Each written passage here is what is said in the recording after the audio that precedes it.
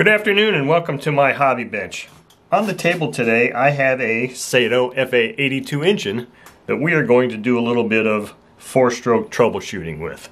Now this is an engine I just recently got today in a Facebook marketplace deal. Now to me this engine looks like it's in beautiful condition. It's the 82 at the early, it's the 82A, so it's got the black composite rear cover. The only thing is it's got a little bit of an issue here with the throttle arm, like it got burnt or cut off or something. But I mean, overall this engine looks like it's in beautiful shape. I mean, it looks brand new, but here's the thing. Here's why I got it for such a good deal. Absolutely, completely no compression whatsoever. So, how we troubleshoot this is, the fellow that sold it to me said if he held his finger over the exhaust port, then he got compression. Okay, so what does that tell us? It tells us that there's something going on in the exhaust side of this head or engine. So now I don't have a magnifier or a way to show you. I don't believe I've got a way to show you. Let me see if my little headlight, I can see it, but I don't know if you're going to be able to see it. I don't think you can.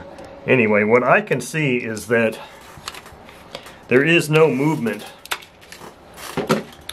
of the exhaust valve at all. So let's, and I pretty much know what this is, but let's just go through it and say we don't know. Let's just take these rocker covers off so that we can verify that obviously there is no movement there.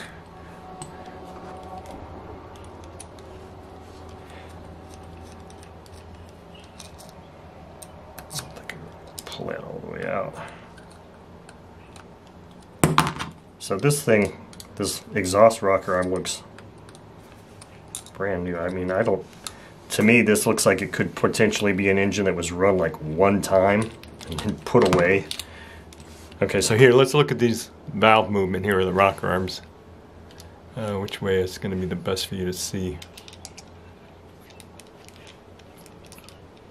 So, what I'm hoping you can see is that the intake is moving, but the exhaust valve is not. So the first thing I see here is that it's jumped out of the pocket there.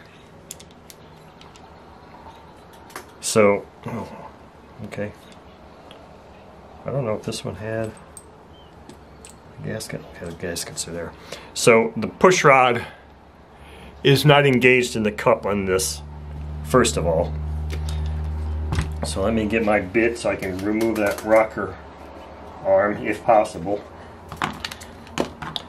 because I am unable to depress that any further, and since the cam follower is the issue, that's really the root cause, is that the cam follower is not moving. So I'm going to have to pull this rocker arm off just to free some tension on that valve spring.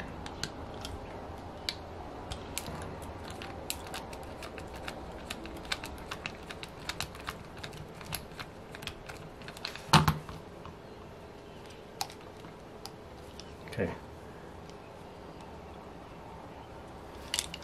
Just loosening that was enough to at least get that engaged in there. Okay, lo and behold, look at that. It wasn't actually a stuck cam follower. Somehow, all it was, seemingly at this point, was that this push rod was jumped out of the... So here's the thing, I still have no compression. So we still have an issue. So our cam followers are moving, push rods are moving. Let's get this at top dead center. Get my bamboo skewer here. Oh, I got the glow plug in there. I gotta take the plug out.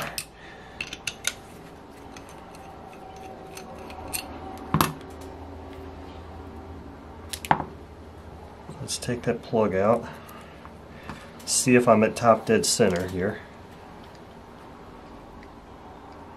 I am at top dead center. So here could be the reason why there's no compression. Is that valve lash is really tight there.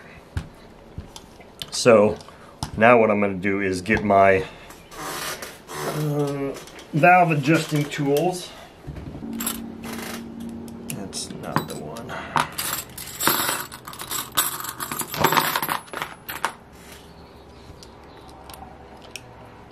That's not the one either.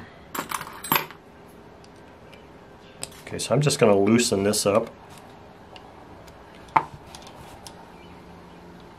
And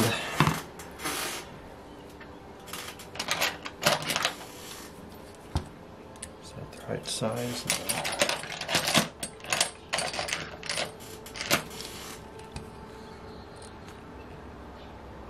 Just loosen that rocker arm up.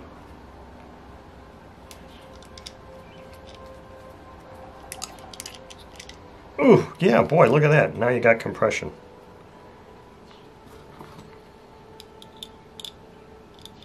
Now I didn't set the valve lash, I just loosened it up. I want to lock that down. I'll rotate this back up to top dead center.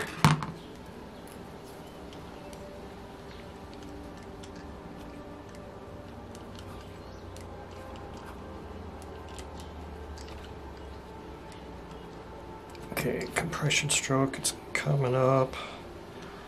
We're at top dead center now. All I want to do is just feel that I've got a little gap there, and I don't. I could just set the valve lash, but for the purpose of a demonstration and troubleshooting, I just want to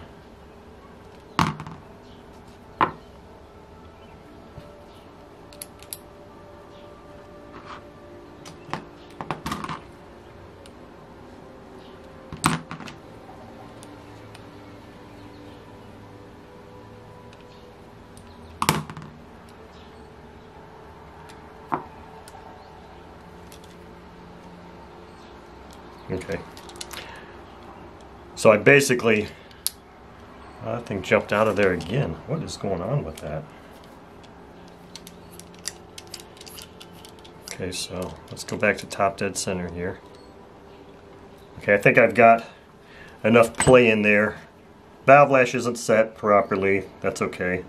I just want to get enough play in there so that we can do a compression check.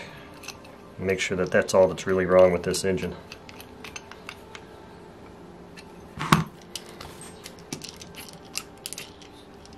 Yep, now I got compression. I think I still have a valve lash issue thing going on here, but the bottom line is now this engine has compression.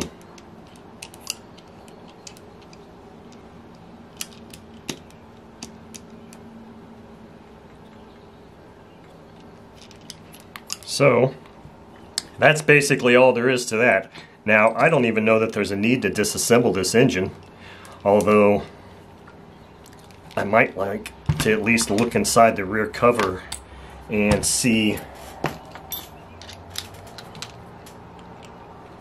what the condition is in there, because maybe this thing won't need anything else. But if I pop the rear cover off, I can at least check to see what the bearings look like. I mean, they feel fairly smooth, and then all I'll really need to do is set the valve lash properly, maybe put a little oil in here, lubricate it,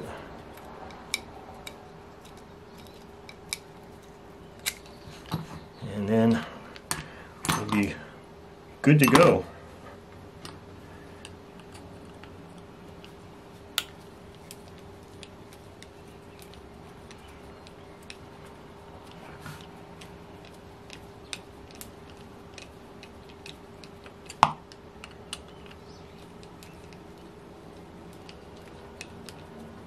When I look inside the exhaust port, I see very little discoloring of the exhaust valve stem. So I think this may have been run, maybe, but I mean, it's so smooth and clean.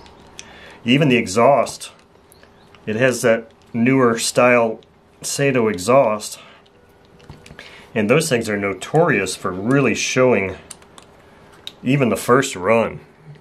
You get a lot of carbon built up on them, and this thing had none.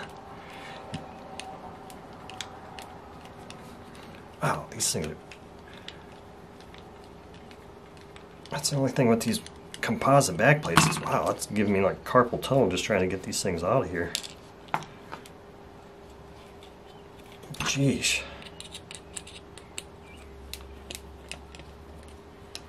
Oh, there we go. Look at that. Does it have a gasket? No. So here's the inside of the engine. And the inside back there looks dry. Wow. So let's oil it up. I think I'll put some ballast all in here. I'm just going to liberally oil here. Put some in there. Put some up here. These rocker arm areas were completely dry. A little bit there, a little bit there. You know, the only thing I'm thinking here is maybe that spring was depressed for so long that it's lost some of its... Something just sounds kind of weird about that, the way that flips over like that. But maybe it's just a matter of the valves not being set properly. But see, it just has a weird sound there when you flip it over. I don't know if that means that I really still need to disassemble it or not. I would prefer not to. I mean, this carb is beautiful. Looks like there's a little bit of a ding in this intake manifold. I think what this engine needs is just to be put on the stand and run. And I'll set the valve lash, obviously, and take it from there. But I mean, there's some quick troubleshooting of a 4-stroke engine that had no compression.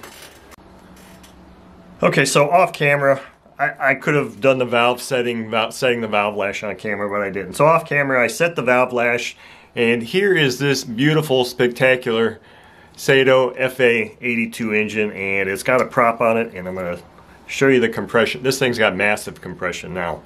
I'm going to try not to snap my finger here.